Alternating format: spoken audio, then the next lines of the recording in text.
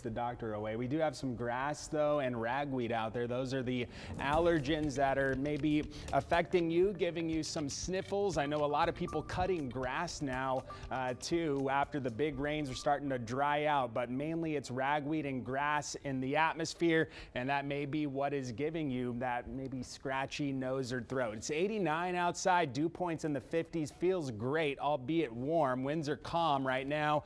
80s and low 90s across the area. Alice checking in at 91 degrees, same number as Beeville, Robstown, and Hebronville. You see that east to northeast breeze, no more than 10 miles per hour, and this is the best part of the forecast. The dew point right now in the 50s, and that's comfortable feeling air outside. Really not a cloud out there, a few cumulus clouds over in Duval County, but overall it is very sunny across the state. Rainy in the southeastern U.S. This is where our upper level disturbance that was giving us the rain last week is currently. You see it spinning on the water vapor imagery. That is going to hang out there for the next few days, and that's going to keep us somewhat dry. The humidity levels are going to be manageable, but that'll start to change and shift around as we work toward the weekend. Thursday, Friday, I think we're going to be okay. This high though, surface high pressure, it's going to slowly get into the Gulf of Mexico, and that's slowly going to raise the humidity that Saturday, and then it really comes up here on Sunday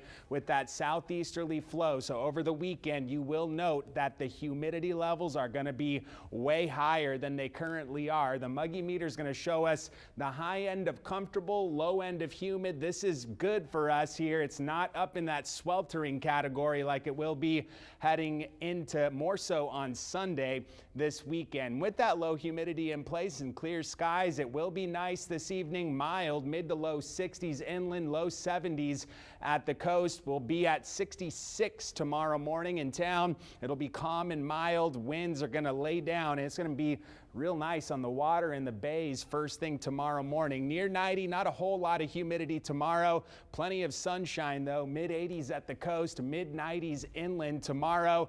Glass-like in the morning. The bays are going to be excellent. Just a 1-foot wave height on area near shore waters. A north to east breeze coming in at 5 to 10 knots. I had to get this picture out for October on the beach. That is our beach in Port Aransas. 85 degrees at area beaches tomorrow. UV index extreme. Put the sunscreen on. Rip current risk will be low. And over the next 7 days, more of the same through Friday. Saturday, Sunday, that's when the humidity levels start to climb.